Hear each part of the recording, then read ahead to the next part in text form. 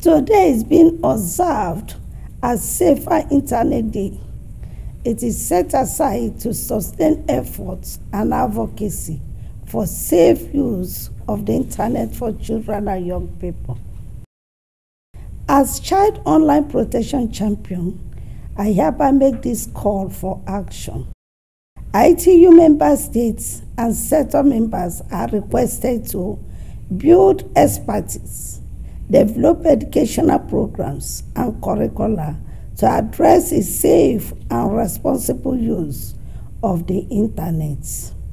Develop practical tools to help minimize risk to children and put in place measures that can address online safety.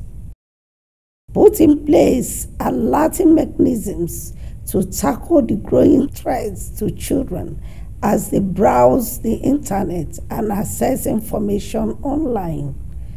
Balance privacy issues and policies related to freedom of speech with the implementation of measures that can address online safety and establish policies and appropriate effective frameworks which protect the use of private data and intellectual properties and discourage online criminal activities.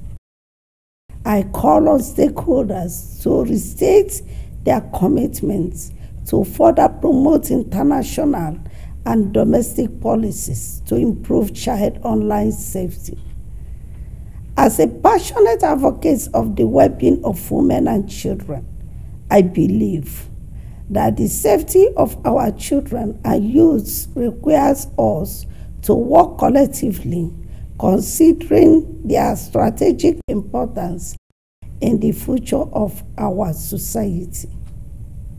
This is a call to play a key role on the global stage in the fight to protect our children from harmful practices in the cyberspace. I thank you.